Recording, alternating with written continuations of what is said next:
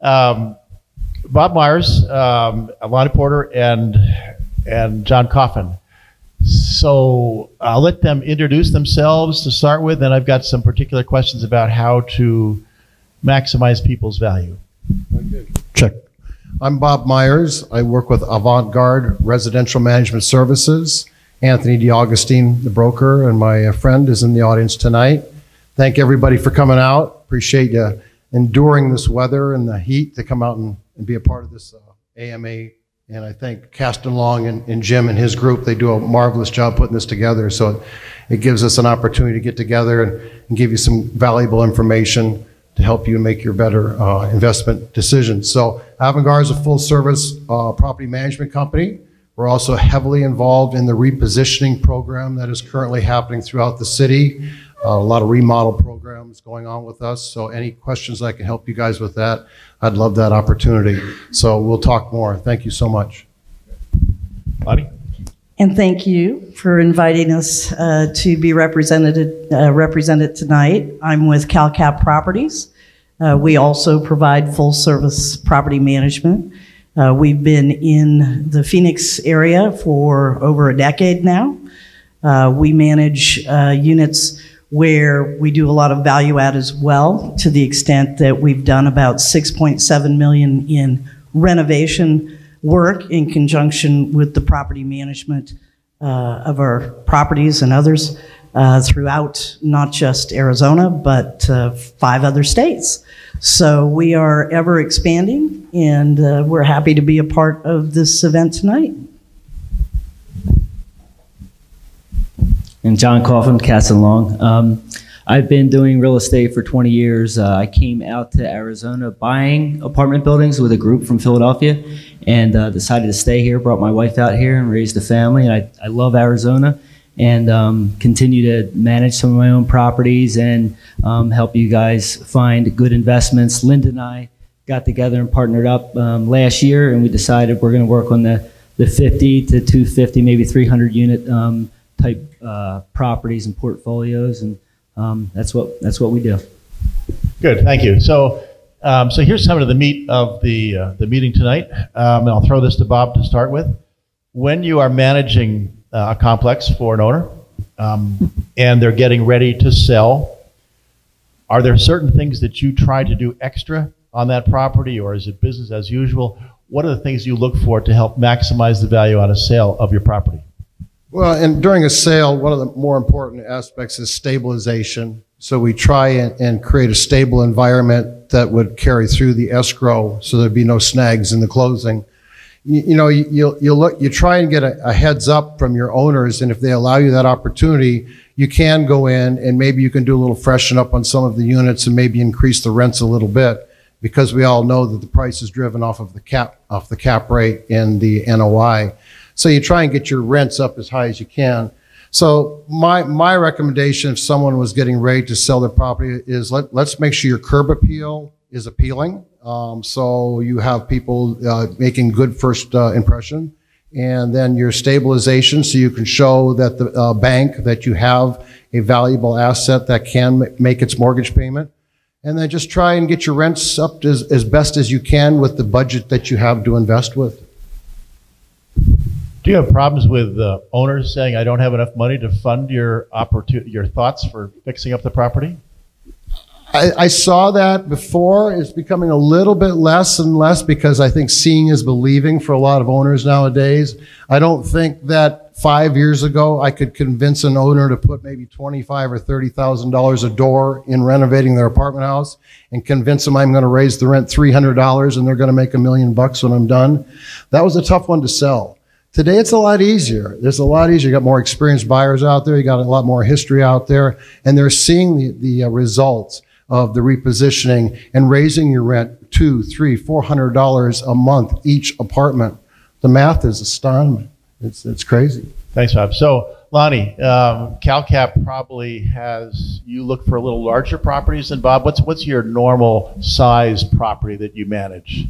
Well, you have to remember, not only do we manage properties that our investors through the CalCap Advisors arm invests in, but equally so we manage for other people. So those those goals can be varied among them.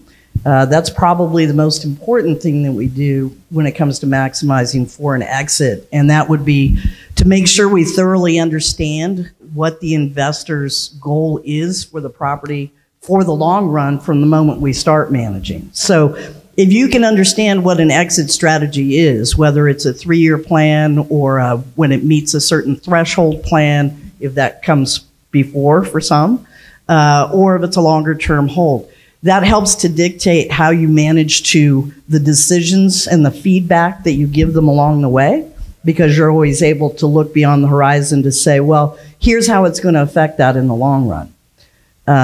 And I think, you know, in adding to a very good list of things that you look for to do, also, you know, aside from a refresh to be able to help maximize the value of the sale, we really look for the things that don't cost them money, like tightening up and reducing the number of month-to-month roll so that it looks good for the banks, being able to show a good, strong history, what we call running through the tape, as opposed to just managing as usual, which means you really want to be able to show that there's still added value ahead for the next buyer. And so how do you do that, Lonnie? Well, you isolate a few instances to be able to test that theory and to be able to have that proof of concept available for the brokers as part of their sale. So we'll work in conjunction with the seller, we'll work with their broker, and we'll describe a couple of things they could do. One might be that, hey, in the past, yeah, we've renovated to a certain extent. What could we do new that would probe and prove that there's added upside premium still to be had? And that's very important, as you know, because when anybody comes along to do the math, they're going to want to see that there's still some additional upside. They don't want to just see how well you've renovated the property to date. When we went to the IREM CCIM forum that they hold annually, this was in January, they talked about, I mean, Bob was talking repositioning. So there's different levels, and I think they were talking about the silver, the platinum, the gold, something like that. And so every time at some point, you can raise the quality of the apartment complex. And both of you guys, I'm sure, would be good to say, okay, let's look at the market. Let's look at what the rents are. What could we do with this property going forward? And I did hear Lonnie talk about the fact she works with a broker, so I like that part too. John, that was just for you. Yeah, there. John, you got some thoughts? Yeah, I would just say, you know, in the past we would say get your rent roll up as high as you can, and now it's almost we're saying burn your leases off, get month to months, because when we have a buyer come in and they look at the rent roll, they're not looking at a T12 or even a T3. They're looking at how quickly can they get their rents up to what they expect market's going to be, and I think that bodes well with the lending as well. I mean, if you have a rent roll with 50% on month to month, there's a good argument that you can say, hey, don't go off T3, go off what we project on our rents. So you can get a better loan to value. And I think also when a buyer looks at that and sees all those month to months, there's an assumption that they're asleep at the wheel. They're not really paying attention, and there's more meat on the bone than there may be. So that's kind of the recommendation. Good, John. Bob, what's your best owner look like to you? One with money. Okay, all right. But like Lonnie was talking about, you have a dialogue in the beginning with the owner, and then you work things out, probably continued communication. How often do you talk to the owner? What do you look for from the owner of a property that you're managing for? Well, on the repositioning projects, we try and make a weekly meeting with our owners of progress by telephone. Most of our owners don't live locally, but they'll make a trip over occasionally. So we'll make a weekly meeting with our owners, give them a progress report. And what we try and do is we try and reassure them that the pace is on schedule, that the budget is on schedule, and that the progress is being made. They're concerned that once we get the units completed, that we've done the efficient marketing to fill that unit and achieve that goal of that higher rent. You know, I say to my colleagues that I think market rent has become a competitive sport in Phoenix. So everybody has this, I want to get market rent, I'm going to get market rent. That's where you start, is what will that particular building in that particular neighborhood, what is market rent? And then you draw your plan on how do I achieve market rent? How do I compete with that guy down the street that's getting that top dollar? What did he do? Backsplash, brushed nickel, 6-panel doors, whatever. What gingerbread did it require? And then you do the math. What's it going to take to get my building to that condition? And can I compete with that market rent? And is there value? Similar thoughts? What's your best owner look like, Lonnie? Besides your own partners. Yes. Well, our best owner has a organization where they tend to have people that are more focused on the day-to-day operations on the ground. Therefore, weekly is a good idea, and they're very well-versed in our progress and also what our timeline goals are to begin with. Because of that, they're able to answer a lot of questions up the ladder to the extent that, we're not the ones that are saying, hey, the reason why it's delayed is because there was a setback because the power company hit a pole there was a pole that was hit. It took us offline for a week. There are all kinds of communications that could happen in the course of a week that 3 months later, when somebody asks why it's not done when it was scheduled to be, that person is actually an advocate at that point because they're able to say, well, actually, these are the 3 things that happened when we got out the gate. So remember, we reset the timeline. It's not on them. So that kind of communication with somebody that's on the ground is actually paying attention on a weekly basis is just as important as the guy at the very top with the checkbook who is looking at the financials and maybe only talking to you monthly or quarterly for his list of questions. Okay. So, John, because you're looking at this as a broker and an owner, what do you look for in management companies when you get a listing on a property, and what do you expect in the management company? And we certainly appreciate the management companies when we have a listing because we ask them to do a lot of extra work, providing things, details, financials, massive showings, maybe 1, 2, 3 times, and it's just a pain in the butt for management companies, and they may lose the management. John, any thoughts on what you look for in a management company when you get a listing? Well, just to be prepared to do the walkthroughs, give us the best units to see. If there's a rent roll change, let us know immediately so we can get that changed up. John, we talked a little bit earlier today about tenant retention and things that, so you don't have the turn. In fact, let me throw this out. And this percentage amazed me of folks that manage properties or have properties managed for them. What is your annual turnover? What kind of percentage? Ben, what kind of turnover does CalCap keep for you down in Tucson? What kind of turnover are you getting? No, I'd have to ask Greg. I work under buying and selling ordeals. So. Steve, what about you've got houses and apartments? What kind of turnover do you get? 50 to 60. So every 2 years, everything is changing hands. Yeah. Okay. Jeff, you got a lot of master meter properties. Do you have 50 to 60%? Would you say?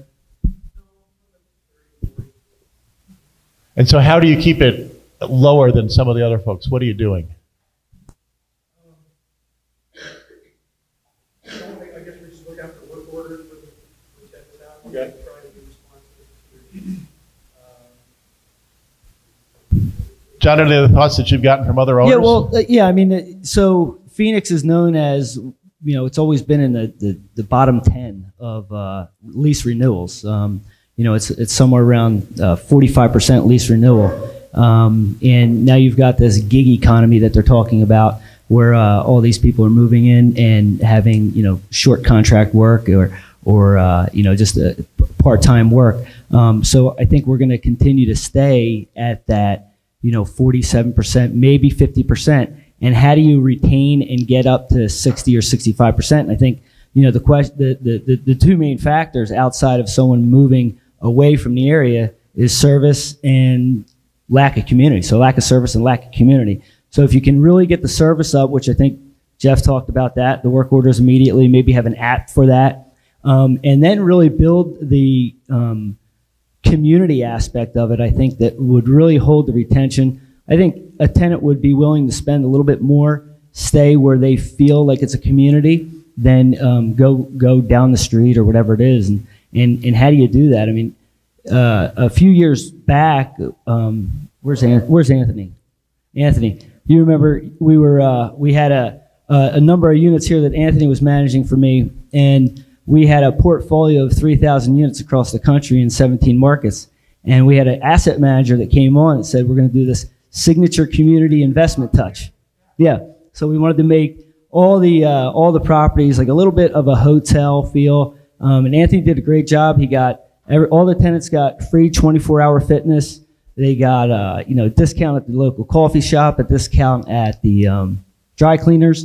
And one of the other things that we did was a Sunday newspaper. So we had a 64-unit building with all studios and ones, and Anthony sends me a picture on the Monday morning of the Sunday newspaper, and I think there were like 61 papers stacked up. So sometimes you miss the mark, but if you can get that community feel, get the local restaurant to give a discount and even a happy hour every month, and all those local services, somebody feels special if they're getting a 10-15% discount with a little card that says they live at Via Ventura or wherever it is. So that's Lonnie, what do you guys do? Anything particular for tenant retention? Something like that? Community friendliness and awareness? Do you do anything like that? Well, first of all, we do try to have regular get-togethers, socials at each of our properties where the community managers are, setting a date around a theme, whether it's holiday related or if it's just seasonally, it's the time to do it. So we do try to do that as well. We also like to make sure that we keep the property safe and keep that communal feeling, to your point, doing the crime-free prevention and all that. But what you find is that when you create a family atmosphere, they become your best, your best backstop to any kind of problems developing, because they just aren't having it. They're helping to police the community. They're telling their neighbors, hey, that doesn't fly here. You're finding that those interventions that otherwise create a apartment attitude instead of a community attitude are diminished quite a bit. So we're very much emphasize Bob, that. any thoughts of what you guys might do to keep tenants? Definitely. We're very involved in social activities where we'll have these seasonal parties. On my bigger buildings, I'll have a coffee with the manager morning. We'll have yoga classes that when we have little community centers. Oh, absolutely. We do early bird raffles to get people to pay their rent on time. And it's kind of like a competitive game where they can win something. So that's what it is. When I had my building out in Avondale, Parkside Palms, we did the Christmas party. We did the Halloween party. We did an annual children's event for soccer or something like that. I minimized my turnover because people got used to that. And when they thought maybe it's time to leave, and then one of the family, we can't leave now because the Christmas party's coming. We can't leave now because the soccer match is in a month. They get involved and they make it more than just a place, an apartment. They make it a place to live. And it's very important. Good. Good input. And I guess, again, that's bottom line. The less turnover you have, the less cost it is for the turnover, and less downtime for rents coming in. So, and I would say, looking at it, underwriting it as a broker or buyer, the first thing I look at is how quickly is the lease going to burn off. The other thing I look at is how long has this tenant been here, and if the resident's been there for a long time, it tells me something about the property. It tells me that the micro location is good, the property's good. I can make that argument to a buyer that this property is better than the one down the street because the tenants want to stay here at close to market rent. So I think that kind of bodes well. I think also everybody's involved in testing the market with their vacancies. So when somebody's in a unit and they're looking for somewhere else to live, they don't have many affordable opportunities of where they're at. So I think that also causes retention in itself to stay placed, because they can't go down the street or the property next door to rent what they're paying right now, because that vacancy is being tested at a higher rent. Scott, you want to give a story about what you did on your property that you had, and you were telling the tenants they're going to have to move because their rents were too low, and you gave them the ability to shop? Just say, we'll hear you. Actually, I have Bob Myers to take this idea. I had a property down in Phoenix here a couple, 3 or 4 years ago, and after I bought it and closed on it, the rents were ridiculous low. And I wasn't going to come in and spend 20, 30, 40,000 a unit and renovate it. I didn't want to rock the boat. I wanted the income to keep coming in on continuity. So I approached the tenants and said, look, you haven't had a rent increase for 3 or 4 years. You're way out of step. I could choose to not renew your lease and put you out on the street looking for a place to live, but I'd like to keep you. Market is $950 for this unit, but I'll let you have it for $850, and I'll come in and fix whatever you need. You need a new fridge? How about a new counter? Replace the top? It's do what you can to keep a good tenant. And Bob shared this with me years ago. He said, if we lose that tenant, we got to completely redo the unit. We're out a bunch of money. We're down a couple of months. We maybe have to pay a leasing commission. We got to start from scratch with a new tenant. We got a good tenant here. Let's try to find a way to keep them on a budget. And it works really well because the tenant is blown away that you take the time to talk to them, ask them what they need. You'd be surprised how little it would take to make them happy. And you may not get market rent, but you'll get close. Thanks, Scott. I thought it's a good story. Tenant retention, don't have them move. They don't know the market. Let them go shop the market, find out that they're going to be just fine where they are. Questions from the group that managed? Ben. Not a question, but on one property that we bought last year down in Tucson, 75 unit. I got to read that voice.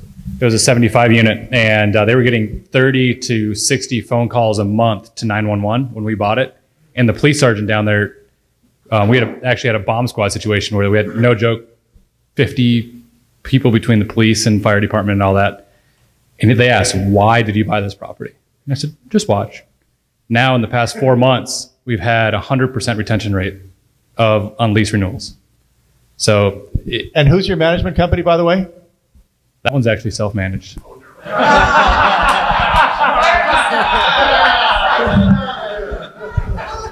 But on that one, it was on that one, we're still below market rents, and that's why we've had the retention. And people have seen the transformation because we're down to 2 or 3 phone calls a month to 911, and they're minor phone calls like suspicious person on property or a domestic dispute. Sure. Nice job. One of the things that I've heard that so when you're going to sell a property, a couple of things that we watch is for every type unit you have in your complex, you make sure you get as high a rent as you can so you can prove to the lender that that is the market rent. And the other thing that I think John mentioned, and maybe you guys can echo this, maybe not to turn a lot of long-term leases in. Sometimes banks like the long-term leases, but for an owner, it's nice if you are below rent or it looks like you're below rent, an owner can come in and put those rents up 25 or 50 bucks. Any last thoughts, Bob? I think you're absolutely right, Jim. In positioning, you just want to show pro forma what is potentially possible.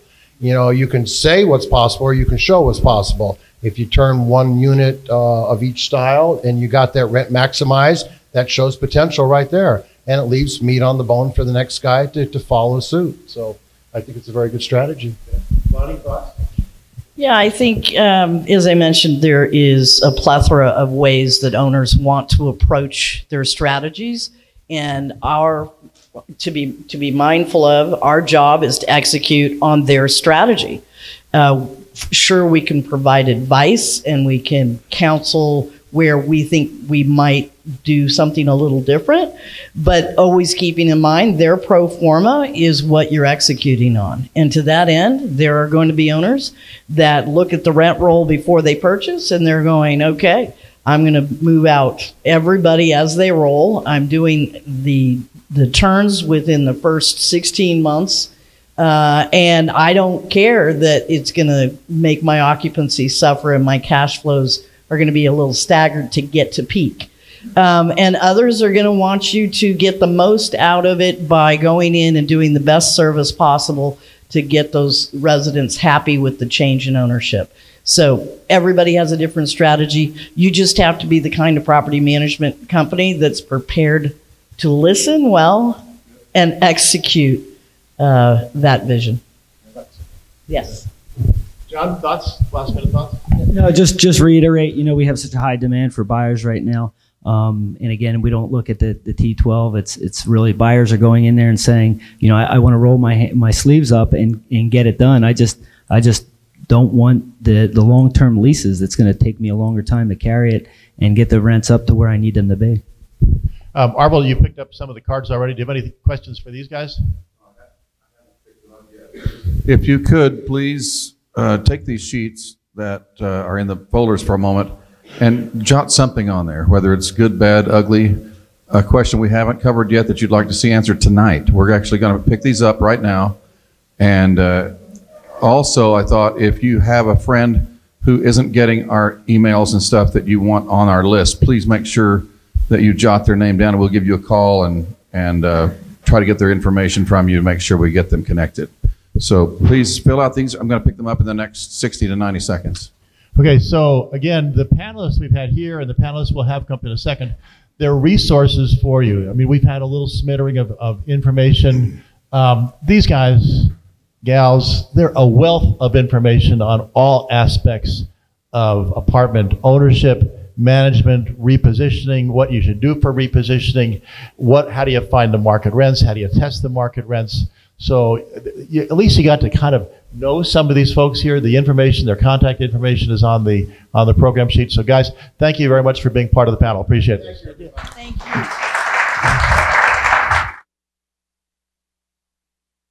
you. Jim, we had a question right over here on your right. Jeff.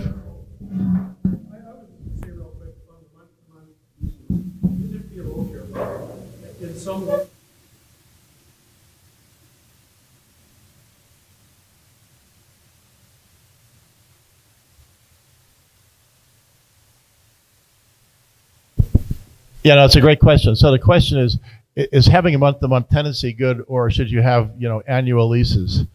And I think before, you might just talk to some lenders and see what the flavor is for different lenders to see. Again, if it's month-to-month, it allows the buyer to look at and be able to raise the rents pretty quickly. And as mentioned before, sometimes banks like to see long-term leases, so maybe there's a blend of that.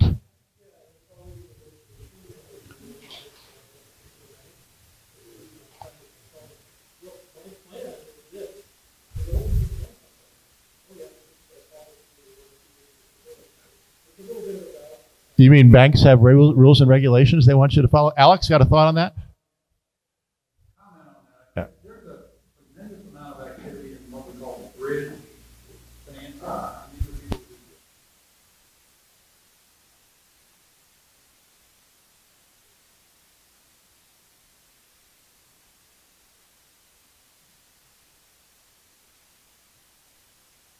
Alex, you have another comment real quick?